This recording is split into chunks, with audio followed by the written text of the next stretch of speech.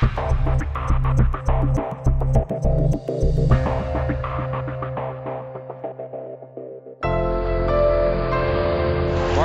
Dareus, the #1 pick out of Alabama. If you ain't amped up right now, you don't need you right here with me. When I met Marcell Dareus this summer, you think of someone who's a big kid. Let's go, let's go! Yes, sir! Usually that's a personality that's had it pretty good through life. Let's go, oh. We gotta win up front. But to see a guy like Marcell Dareus be the big kid is kind of astounding, given that he not only had to deal with poverty, but he was mocked in school, and so many people close to him kept dying. For a guy who's been through so much tragedy, he doesn't look wounded. He looks like it made him stronger somehow.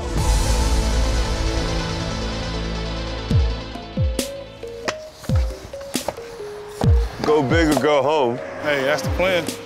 I'll try to follow you. Growing up, it was a struggle, right? A real struggle. My mom had 7 kids, 6 boys and 1 girl. People laughed at us and picked on us and called us names, talked about we couldn't afford clothes and shoes. And I got my first pair of cleats when I got to college. Wow. You lost your father when you were pretty young? I lost my dad when I was 8. Wow. Grandmom and grandfather a little while after, then mom right before him. And your brother? 2nd year in the NFL, brother killed in a triple homicide.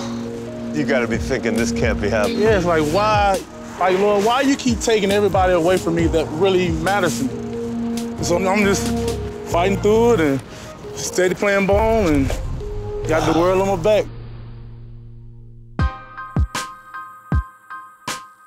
Now that Mr. Big Stuff has truly hit the big time, How y'all doing? recently landing a 6-year contract extension that could earn him more than $100 million, he's giving back to his community, something he never dreamed of during his childhood. It's just kind of surreal. It's just kind of like really talking about it now. It's just almost like, damn, I can't even believe that all this was really going on. Like, that was really life. Right. It was just too hard. Like, to some people, not having deodorant, it's not like not having deodorant to shower and not be able to put deodorant or not put hygiene stuff on. It's just like you just got water on you and then you just stepping out the house with clothes on. And that added to why I wasn't as popular growing up. But when you don't have the money and you're just really trying to do whatever you can to get to the next day, just kind of keep your head down and just continue to fight for what you want. And I would have never thought that it'd be true, but actually it's true. I want y'all to really pay attention to what we're doing, okay? Get it, get it, get it, get it. Get it. Oh, there we go. Full back. Coming to a school like this, how's it make you feel? It's great. Just really coming back and just giving the kids a little bit of what I always wanted growing up.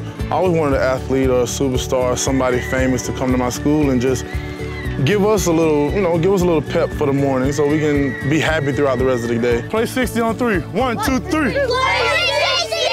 Let's go.